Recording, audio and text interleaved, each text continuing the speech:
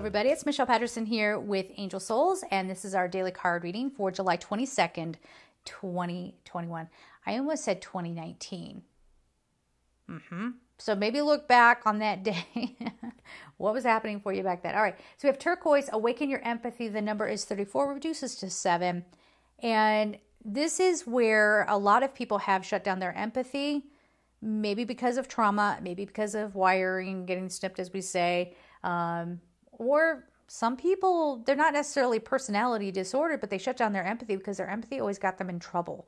Their empathy got them hurt. Now, turquoise can be seen as very grounding. It's also about truth, and truth from the heart. Okay, it's very Archangel Raphael and Archangel Sandalphon kind of energy. So balance, harmony, finding your peace, and not being afraid to open your heart and to allow yourself, empathy doesn't, I hear people say empathy is all about taking on other people's stuff. Yeah, if you don't know what you're doing, okay. Yeah, but empathy doesn't have to be a bad thing. Hello, it's a gift, right? We do need to learn to set those boundaries, those energetic boundaries, and to not be taking on everything that we hear other people going through. But I want to speak specifically to people who feel like they shut down their empathy, again, because it might have been used as a weapon against them. This is a very typical thing that gets told to people if you are up against somebody who doesn't have empathy, to hide your emotions, to make sure you do not give them anything.